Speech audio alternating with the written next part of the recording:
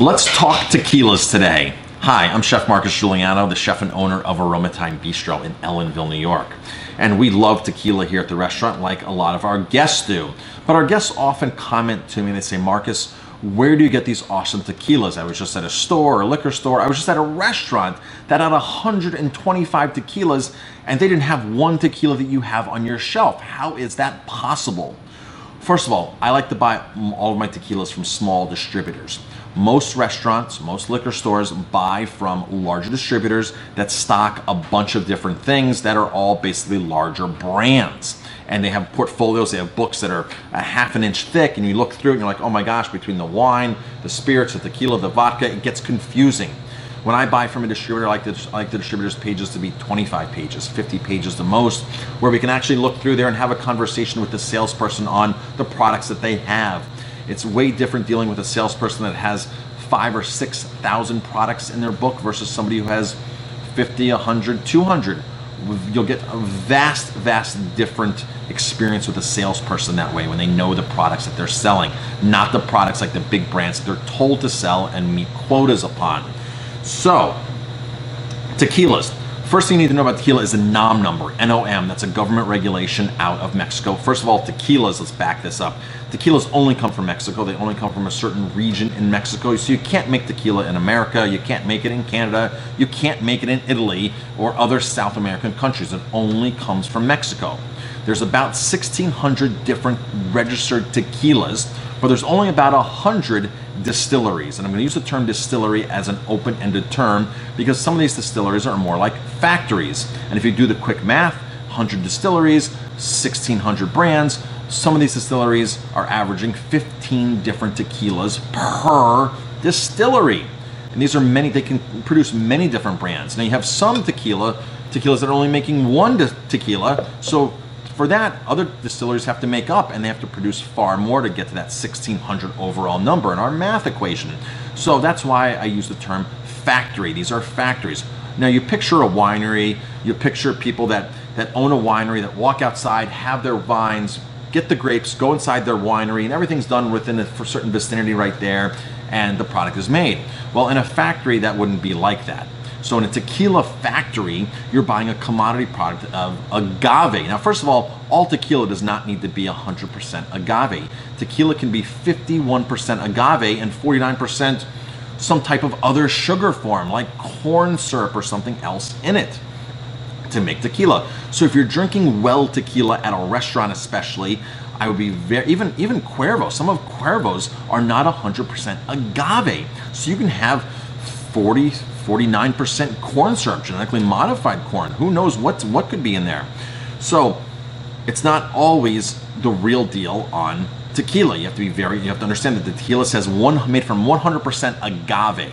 So if you go to a restaurant and you order tequila, especially in a margarita or something, read the label, make sure it's 100% agave and you know what you're getting.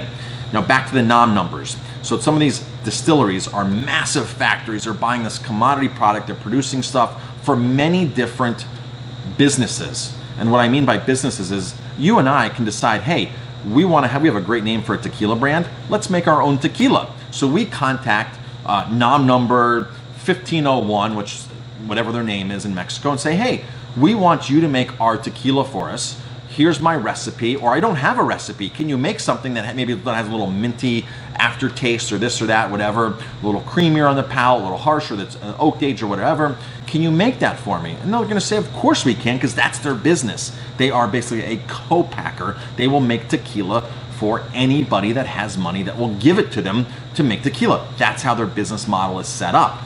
Now, when you come to a small guy, that only makes one tequila for that distillery, that is their business. That is their farm, that's their business, that's their house, that's their residence, that's their passion, okay? And a lot of the tequilas that we have come from that kind of situation where that distillery only makes one tequila. It's their family business, it's their family tradition, it's their pride, it's their passion.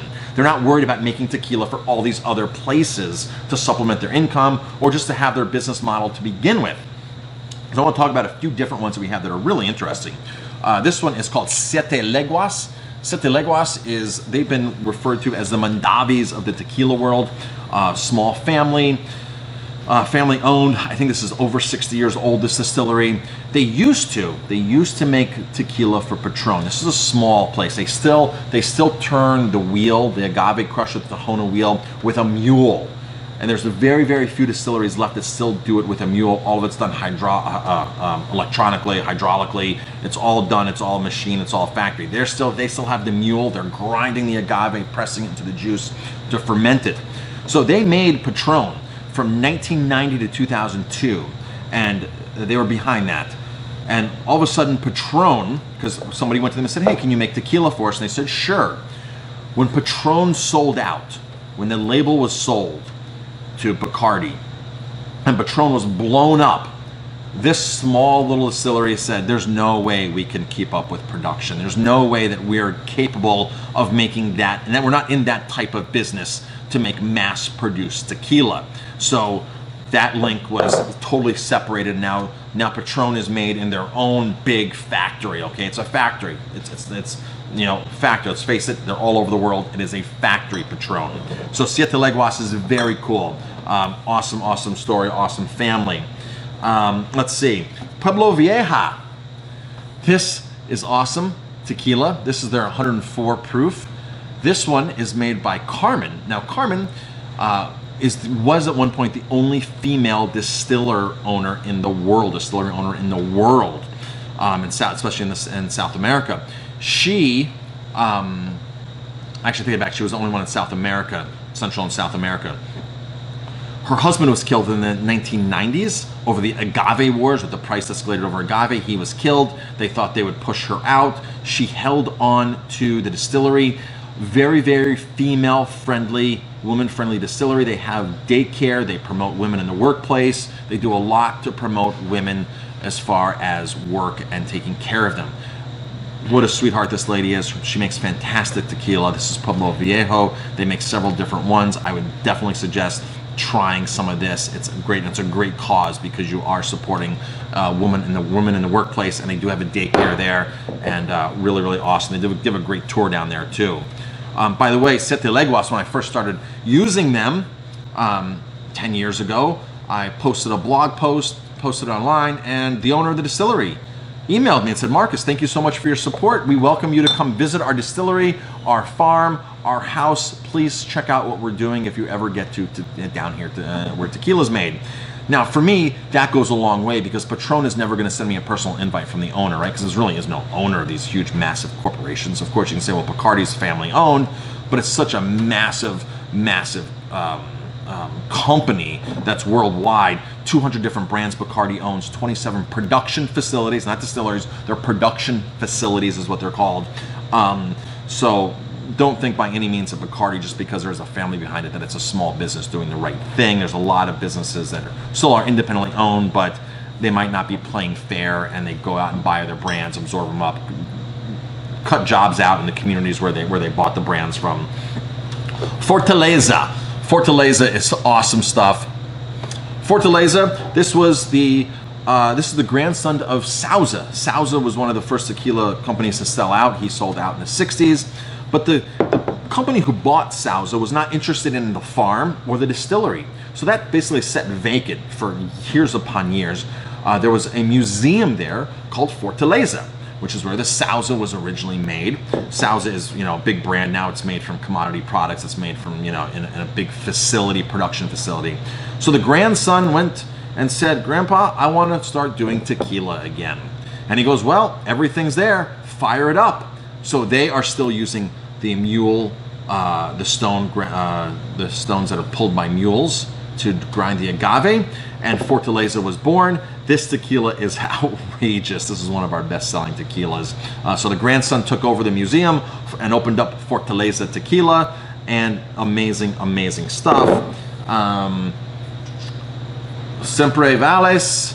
This gets so specific because this tequila company actually gets specific with where the agave is coming from. It's coming from lowland agave, highland agave, wherever it's coming from. They list on here where it's coming from. So it's like reading a bottle of California wine and saying, oh, the grapes are from Napa, the grapes are from Sonoma, oh, the grapes are from Anderson Valley. So they're actually telling you where the agave comes from, the elevation levels, because it's agave can be drastically different from the elevation. The tequila can be different from the elevation levels that the agave is grown in. Just like how Scotch varies in Scotland, all the different regions. So they're pulling from different regions and labeling it very, very specific. Let's see, what else do we have here? Aha, this one is very cool. This is from Green Bar. Green Bar is a company out in LA, and they contracted this out, of course, because like I said, anybody can contract tequila out. The cool thing about this company is they plant a tree for every bottle that they sell of all their spirits. They make a bunch of different spirits: rum, gin, vodka, liqueurs. So every bottle they sell, they plant a tree. And as because I was so impressed with that, I said, you know what, for every bottle I buy from you guys, I'll plant a tree. So of course they make some awesome liqueurs like jasmine liqueur, hibiscus, and I would recommend a hibiscus margarita. You take this with this tequila or any tequila you like and have a hibiscus margarita. Hibiscus is an indigenous flower down in Central America and in the islands in the Caribbean. You can make hibiscus soda in certain countries down there. So hibiscus is part of their beverage repertoire in Central America. Really cool. 1921. Our last trip to Mexico. Actually, my wife was in Mexico a year ago for a wedding. She found this, and they told her at the store that this stuff is not available in the United States. They go, there's no way you can get this in the United States. It's not, it's a small production. It's this and that. They hyped it up. My wife looked at the guy and goes, we have that on our bar. We own a bar in New York, and it's on our bar right now. And I had to send a picture to my wife so she could show the guy right then and there that we have it here in New York. And it was something that they thought was only available for them down there. Now, just for your information, some of those brands that are in the U.S. here don't exist in Mexico, and that's how it is with a lot of things. Like Sambuca, Romana Sambuca does not exist in Italy; it only exists here in America because these are brands that are created for the American market or the export market. So, you know, Patron might not be as big in Mexico. It's probably there and it's there, but you might have other tequilas that are more popular. Same things with like this, right, with any spirit that you get from anywhere, because they make spirits for a certain. They make a lot of these things with a catchy logo, a catchy label, a brand name that's going to want to make you to buy it when it sits out on a shelf. They know Americans are so into catchy things, cool names, and into trendy things. So thus, like Grey Goose is a very trendy vodka, and you have a lot of music artists making their own vodkas now, and champagne and this and that, because they know that us Americans would want to buy that. It's a marketing ploy. So a lot of the tequilas that I had here today are small, independent. So there is no flair. What they're sending here is the same stuff that they're drinking there themselves, and it's going into their own communities. And I think that's super important, that it's just not a brand that was just created out of thin air. Because, like, for example, Bombay Gin never really existed. It was never a distillery. It was created out of thin air, that brand, from marketers, same with Grey Goose, to say, let's make a gin that can be marketed to the American market that has these attributes. And there we go. Same thing with Grey Goose. Let's build something with a high profile, and then all of a sudden, once these brands grow and get bigger, they get sold off to other companies. They get traded like baseball cards. Sometimes, like, who owns Dewar's this year? It's like was a joke for a while. Is Dewar's owned by Brown-Forman? Is Dewar's owned by Diageo? Is Dewar's owned by William Grant? Who owns Dewar's this year, right? Who owns some of these companies? Because they say, oh, this company is no longer profitable for us because we don't have the means to distribute it like another company would. So let's just sell it off to another company, and that's what happens in that world. So we try to stick to tequilas and all the spirits behind the bar that are still owned by individual businesses, individual families, that is their business. Now, I mentioned Bacardi earlier. Bacardi is an independent brand, but rum is not their business anymore. Patron is their business. Martini Rossi is their business. They have 200 different labels that those are all their businesses, and for them it's a focus of expanding all of their products onto a global market. Okay, a lot of these people here don't have envisions of or don't have the reality of or the capability of making a global product. Thus, as we know with Siete Leguas in the beginning of the videos, they had to decline on making the Patron when Patron was sold to Bacardi, because that's not their vision to sell it to the world. Their vision is to make a product with passion.